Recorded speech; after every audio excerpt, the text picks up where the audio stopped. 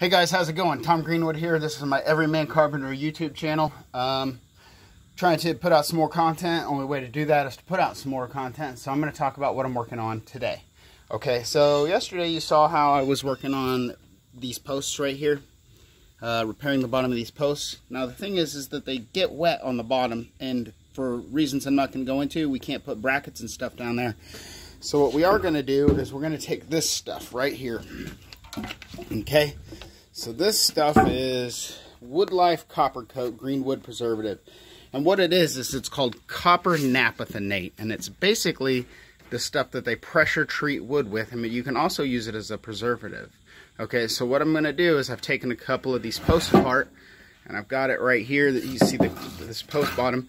This is where it sits over a little bracket thing that holds it in place. Okay, so what I'm going to do is I'm going to take these, I'm going to paint the inside of this with this copper naphthenate, and then I'm going to set it over in that 5-gallon bucket, and I'm going to let them soak for an hour. Now this stuff is really effective at what it does. Bugs hate it, fungus hates it, everything hates it. We affectionately call it the death paint. So when you're working with this stuff, it's absolutely critical. Eye protection, hand protection. I'm going to put a mask on so it doesn't get in my mouth. And then when I'm done, I throw that stuff away and I immediately go wash my hands with soap and water, because this stuff is super nasty. You get it on you, you can taste it. It's really effective at being a preservative, but it's also very...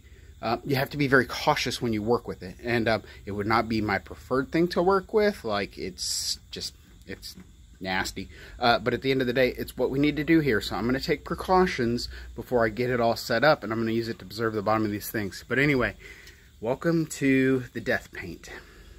Anyway, I hope you guys are doing good here at the end of summer. I'm doing okay myself, working on things as always, thinking about how can I be better at what I do, how can I be more efficient, how can I be more effective, how can I help others to do that as well. So I'm putting this video out there. Really, it's just about this death paint that I'm using, but it's what I'm working on. Thought you guys might be interested, or this might be a new product or a thing or whatever.